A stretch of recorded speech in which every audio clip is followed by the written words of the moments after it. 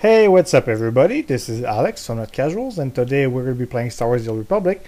And we are in Hudball, and we are somewhat bored because we're dominating the enemy. So what we're going to do, well, I mean, what we're going to attempt to do, because we're being interrupted by players. But yeah, we're going to kill these two little Republic guys in Hudball, because for once we're facing Republic. And we're also steamrolling them 5-1 right now, and 5 minutes left, or 4 minutes left.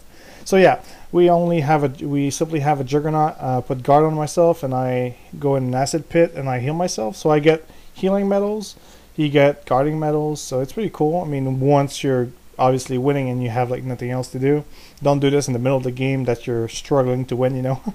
Your team won't like you. But right now we can afford to do it, so you can get your 2.5k healing medal, you can get your 5k healing medal, and you can get your 75k healing amount pretty fast. You can always try and get 300k one, but it's going to take you a lot more time.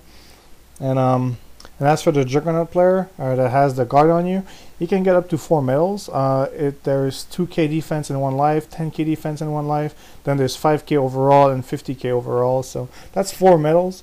So yeah, it's pretty easy to get. So thanks for watching, guys. This was Alex from Not Casuals, and if you liked the video, make sure to leave a comment and subscribe. You can also follow us on Facebook and Twitter. The links are in the description box, guys. Thank you.